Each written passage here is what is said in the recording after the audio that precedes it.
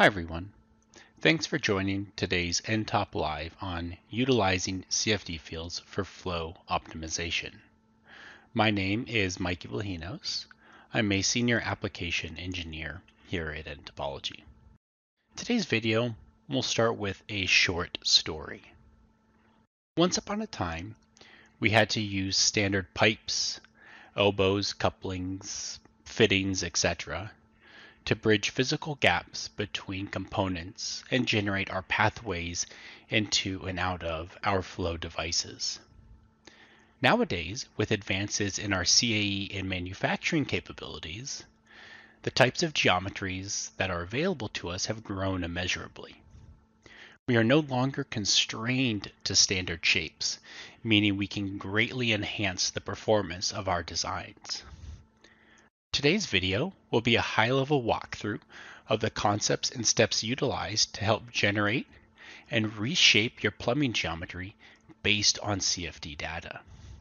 The main objective behind this is to utilize CFD early in the design process to help influence our design decisions, as opposed to primarily using it as a final validation and verification step. After the video, you should hopefully come away with a solid understanding of how you can incorporate these techniques into your own workflows and applications. So what does the process look like? Well, in practice, it's quite simple.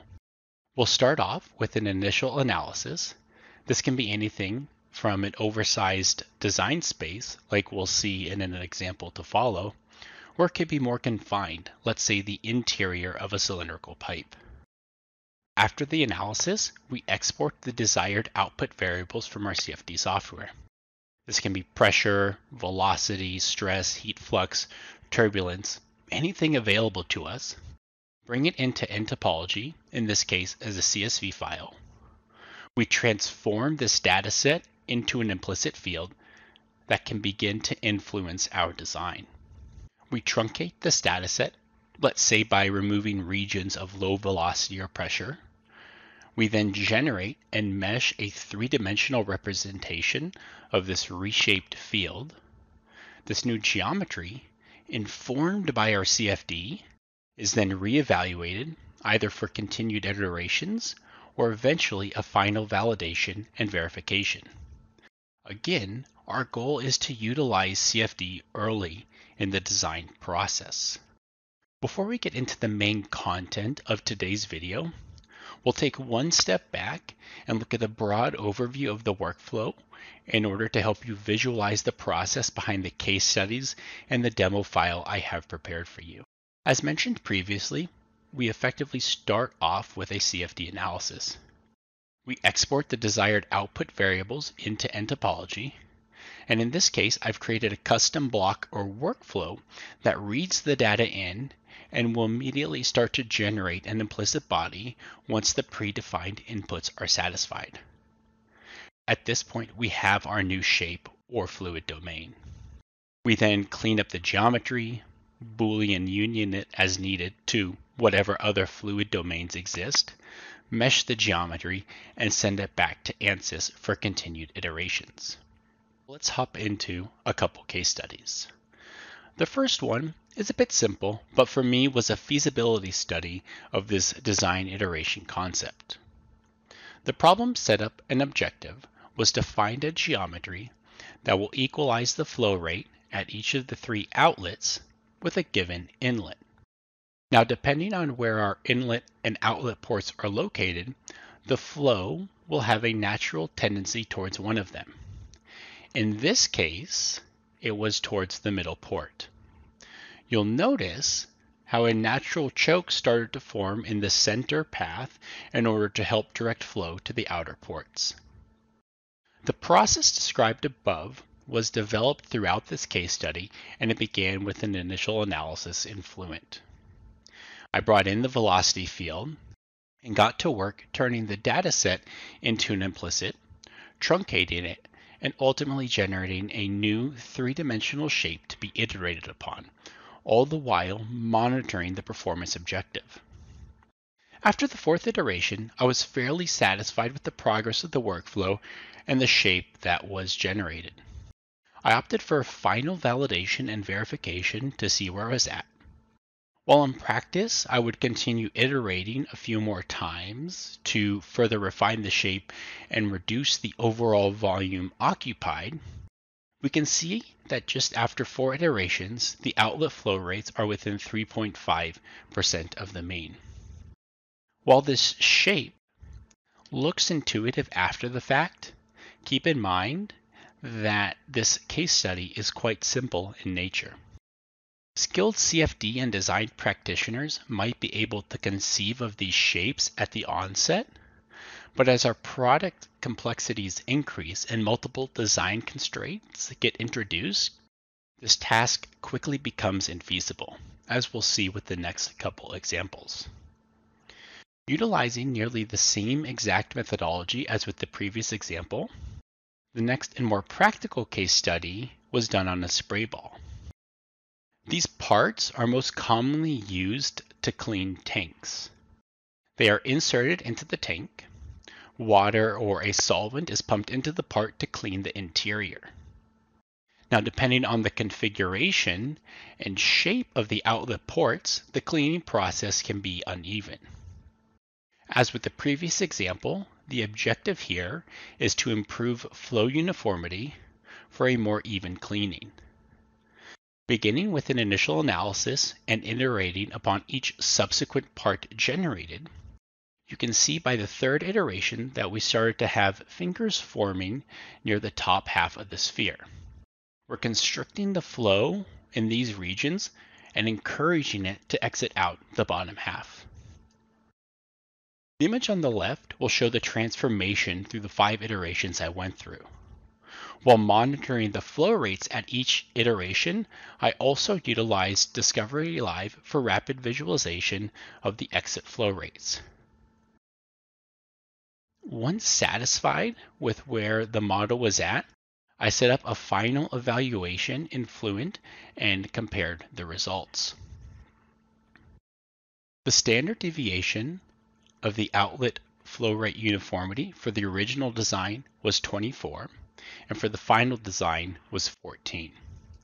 Looking at deviation plots for the flow rates, we can see quite an improvement overall. Again, just from 5 iterations, the standard deviation of flow rate uniformity improved by 40%. Jumping straight into the software, we'll look at a different application that follows a similar design process. You might recognize this cross-flow heat exchanger from training we've done in the past, where we've set up and ran a conjugate heat transfer analysis in Fluent. The flow results from this initial analysis will be the starting point from which we'll continue. Before we jump into the details and blocks used, let's look at the main objective and goal. The objective is to reshape this standard cylindrical pipe such that we can improve performance of the heat exchanger by only altering the inlet and outlet paths the flow takes. The goal then is to ultimately generate new piping geometry that enhances the flow into and out of the heat exchanger. In this example, after reshaping the inlet and outlet sections just once for both the cold and hot domains and comparing those results in Fluent, the pressure drop on the cold and hot sides decreased by 38 and 20% respectively, while the average heat transfer coefficient inside the heat exchanger core increased by about 34%. So now that you've seen the objective, the goal, and the outcome, let's talk about the steps that got us here.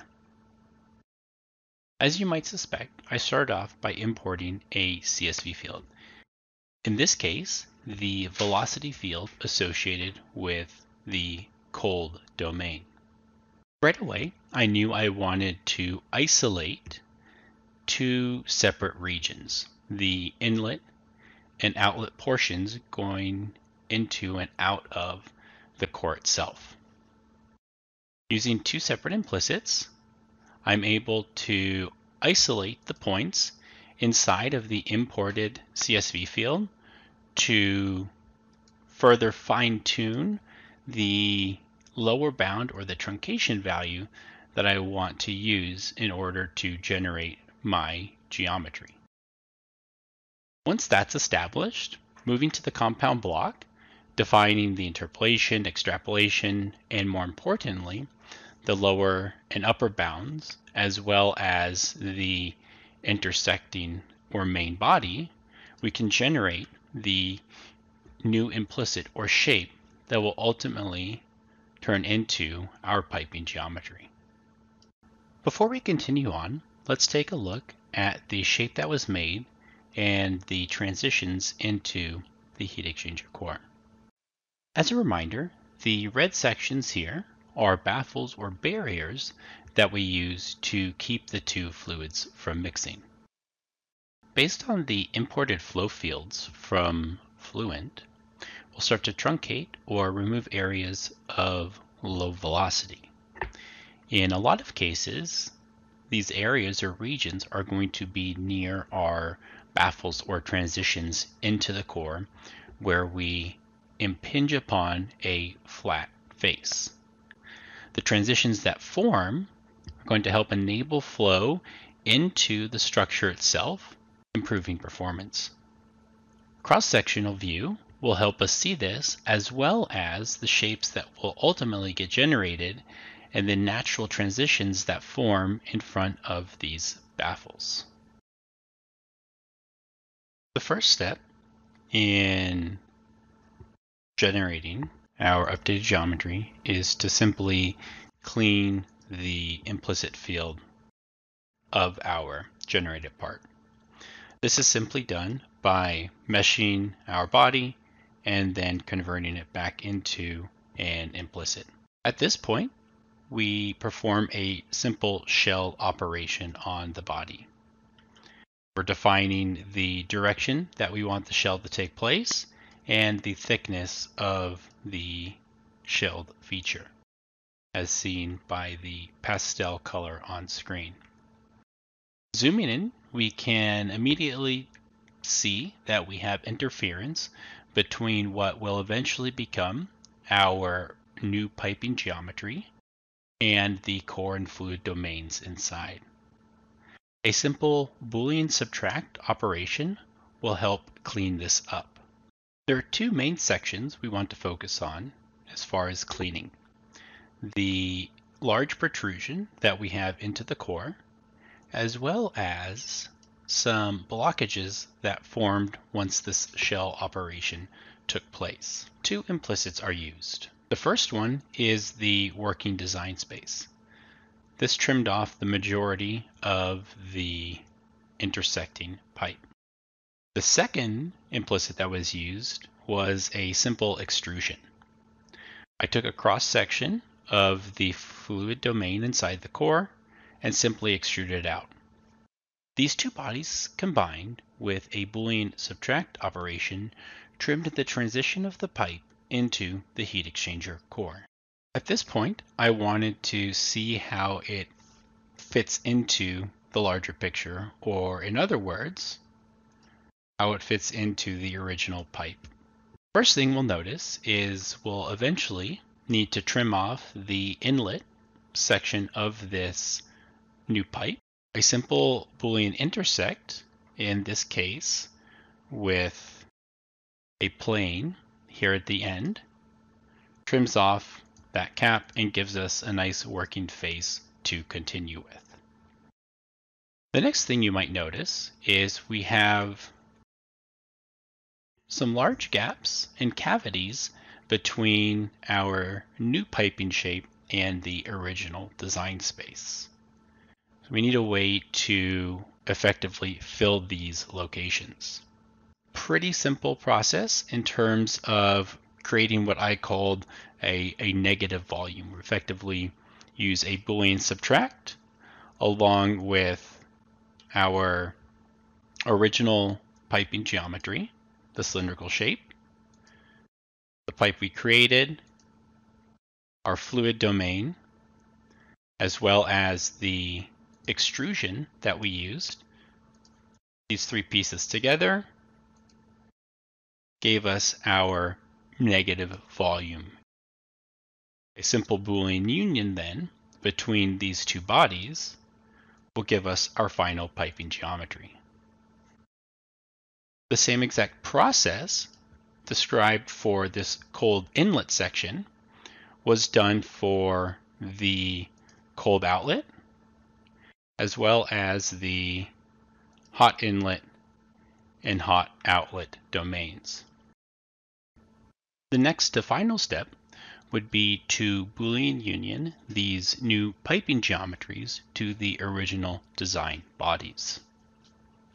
Our final step could be to import or apply a pressure field to the internal surface and then variably shell or thicken the pipe based on areas of low and high stress.